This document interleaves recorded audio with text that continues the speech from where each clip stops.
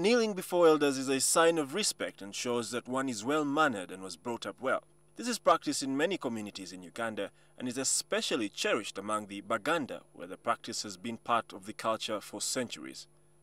The act goes beyond just getting on one's knees, but rather the gist is in the symbolism of the practice. Now this home here behind me belongs to Salongo Mubiru, together with his wife, Nalongo Salome Mubiru. Now this is what you'd call a typical Kiganda couple. As we're about to find out, norms and values among the baganda do matter so much to them. Things like kneeling down, greeting, and dress code. Some of these other people do not treasure as much as the baganda do.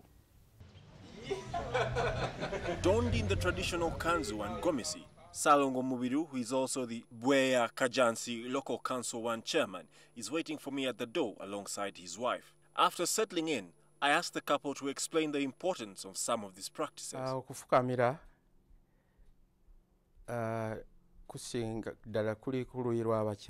Kneeling is mainly done by women and girls. In Uganda, it is a must do.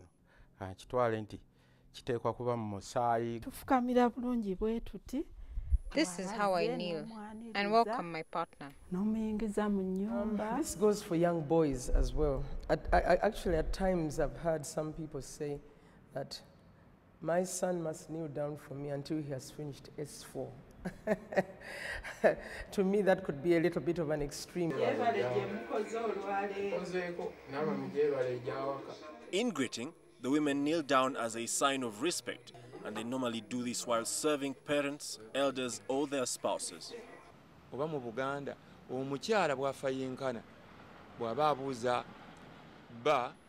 Uganda, whatever status a woman is, she has to greet her husband while kneeling in recognition of his position in the home. This tradition was taken so seriously that a girl or woman who didn't think the practice was important was ridiculed. An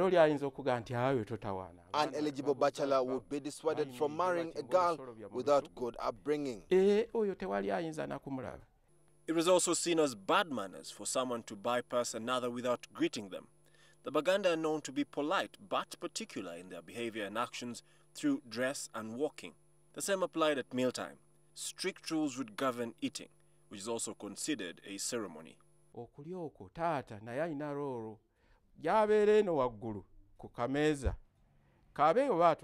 father in the home plays the role of monitoring how the children are eating. However, changing times have eroded or threatened to erode these norms with influences from many sources like the internet and movies. Many people, especially the youth, have embraced Western culture and in the process contributed to the watering down of some of these practices and norms over time. But the Buganda Minister for Youth Affairs believes the challenges Western and popular culture pose to old Uganda ways are not insurmountable. And as parents, we have a lot of work to do to hammer down into them what we should expect from them actually culturally.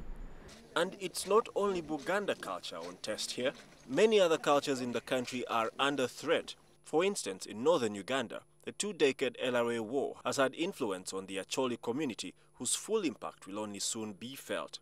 The war has meant a lost generation of youngsters who only know of violence and its dangerous effects, as we shall find out in our next feature on culture.